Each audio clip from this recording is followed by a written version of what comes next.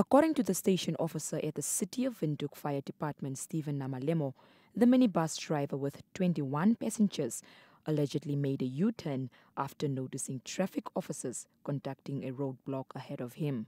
I've arrived this morning from my office, and I've seen my colleagues. I've seen an MVA, and the info that I got from my colleagues from traffic department is that the minibus carrying 21 passengers have made an illegal U-turn, since they are suspecting that since he viewed they were busy with a mini roadblock, or not really a roadblock, it's just to monitor traffic flow. And then this accident happened in front of them, so the minibus was trying to make a U-turn, an illegal U-turn, and then one vehicle approached from the other side. In the minibus there were 21 passengers, and in the sedan car there were one driver.